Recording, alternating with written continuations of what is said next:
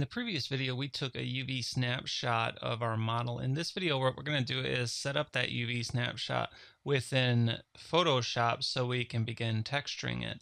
So first thing I can notice is that the UV snapshot is very hard to see. I mean, I can't really make much use of this, so I want to darken this up a bit. And I usually do that by just duplicating the UV snapshot 4 times. So I'm going to right click, I'm going to select duplicate, and click OK, and then I'll right click again on the layer. I'm just going to do this 4 times to duplicate this layer, and you can notice each time I do it, my UV snapshot is getting just a little bit darker and easier to see. So now I know anything that I texture in this area of the model is going to be applied to that rope, that little twine going around the handle. And now I want to make this easier to access. I'm going to take all 4 of these. Actually, I'm going to come down here, select a group. Then I'm going to take all 4 of these and I'm going to just drag this up into the group. And the group is just this little folder down here. You just click on that, it's going to create this little folder. Then close that folder and you can see I can turn this on and off. Now I want to come down here and I also want to create a new layer. And I'm going to drop that layer below the group so it's going to appear underneath it. And now what I need is I need that default texture that was on our material, because that's going to help if any bleeding happens at the UV seams, which is the very edges. If any bleeding happens due to LOD distance or whatever, I want that bleeding to kind of be masked or hidden. And one way to handle that is to have the area around, directly around your UV shell, to be the same color as, or a similar color as, what your texture is going to be based off of. So we already took care of that inside of Maya, so let's go ahead and open up Maya.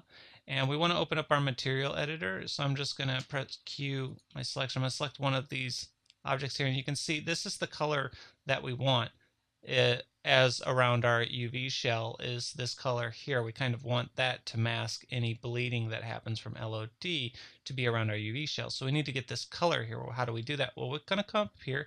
I'm going to select the handle rope from our Hypershade editor, and then we're going to hit Control A. And we're going to come over and select the color of this handle rope material. Alternatively, to get to that, you could just select one of the ropes, then select the handle rope material that's assigned to that rope.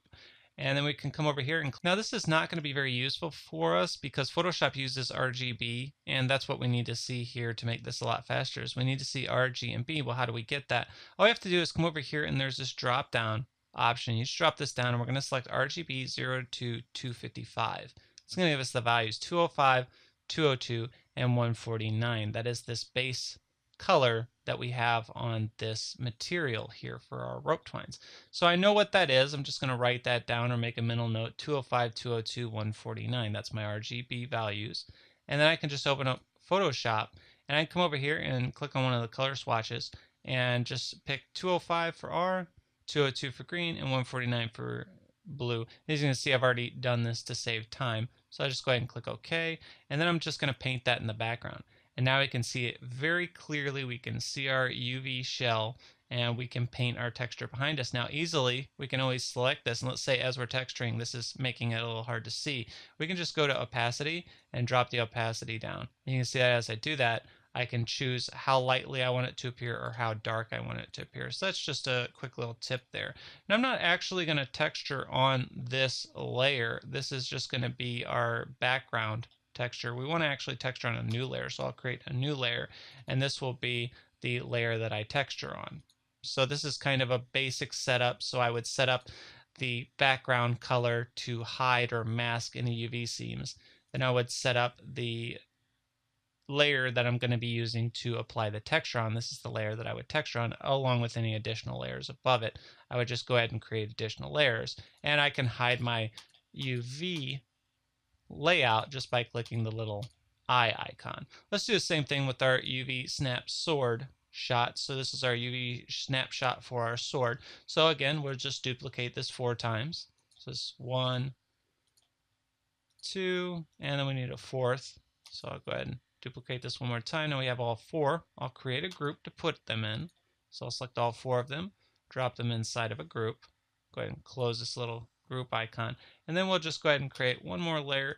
And this is going to be a little bit more complicated because this was not all just one color like the other one was. This rope twine just had one solid color. Well, this has multiple colors. Well, how do we handle that? Well, we already know our blade is over here. So what I'm going to do is I'm going to use this selection tool, and I'm just going to marquee select all this area by our blade, and I'm going to try to keep sort of a 50-50 between this handle here and this area here. Now we have this area selected so I can paint a texture in here. Well, what color was this? Well, again, we'll come back over now.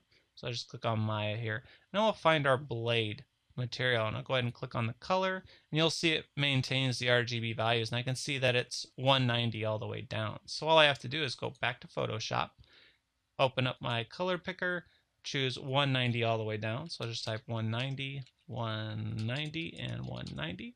Then press OK. And that's the initial color. Then I'll go ahead and click the paint bucket and I'll paint that in there. Now I need to handle this area here with our hilt. So I'll go ahead and do that. I'll just select another marquee select, and I can get up close to it. This does not have to be perfect. You can overlap a little bit. So I'll just kind of go like that. And I want to make sure that I'm getting below the hilt, but not covering up the actual handle area, because I don't want to cover this up. I just want to get this area up here. So go ahead and select that. And now I need color for this one. So now I need to come over and get that. So I'll go back into Maya, and this is the hilt. So I'll select the hilt. Now I need the color for it that we created. So it's 189 by 190 by 86. So I'll go back into Photoshop and I will select my color picker. I'll do 189 by 190 by, what was that? I'll go back. If you can't remember, you just go back. 189 by 190 by 86. And then I'll go back here and I'll just type in 86 and press OK. And then I click my paint bucket and I'll just go ahead and paint again.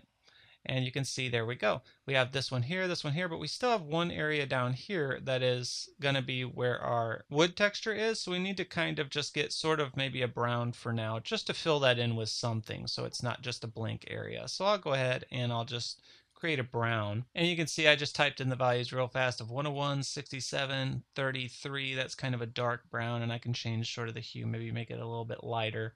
This is kind of just guesswork here. I looked up the RGB values of brown because I couldn't remember online, and then I just type those in there, and I'll press OK. And this is just something temporary for now, just to fill in this area here.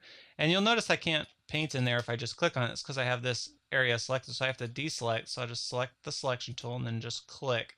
Then I'll click the paint tool and I'll just paint down here. Now we have this divided into different sections, and you're probably looking and noticing that we have this area right here where we've moved this. Well, remember this area here, this whole bottom half is going to be projected. We're not going to be texturing this, so ignore this for right now. You could even go into your UV maps, each one of these, select them all, and you could erase that there. So I could just kind of erase it, but I'd have to do it one at a time because that'd be the only way to do it. But I'm not even going to worry about it. I'll say Control Z because I'm going to ignore these areas here. So now this here will be my UV background. So I'll just go ahead and type this in, and I'll just call this the background. You just type that in as your background, and I'll go to the first one and I'll do the same thing. I'll just type in as background. Now I know that this is the background. I'm texturing in the layer above the background and below the group, because this is our, if I double click on the group, I can call this a UV snapshot. So I know that's what that is. This whole group is just all for those UV snapshots. And I can do the same thing here. I can just call this one UV Snapshot. Now this tutorial series is not about texturing, so you'd have to watch a tutorial series on texturing. I'll also go ahead and create another layer here. But what you'll want to do is texture your hilt if you actually even want to apply a texture to this, because I was actually, when I put this in a video game, I probably would have just applied a environmental map to this, which will create a reflection. So I probably wouldn't even apply a texture to this because I really wouldn't want one. I'd maybe just create a cube map or what have you based on the game engine, how it handles environment maps. And also with the blade, I may actually create a texture for the blade. If it was me and I was going to add this to a game, I'd want some kind of texture, but I would also probably add an environmental map to this to create reflection.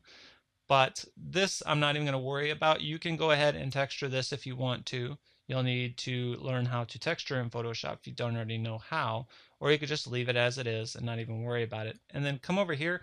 But I will show you in the next video how to create a rope texture, because this is something that I want you to be able to do so you can see the overall outcome of our twine going down the handle. So I will show you in the next video how we're going to create a texture for this rope so we can apply this to our model before we project it. If you have any questions or comments, please post below the video on brainpoof.com and click subscribe to follow us on YouTube.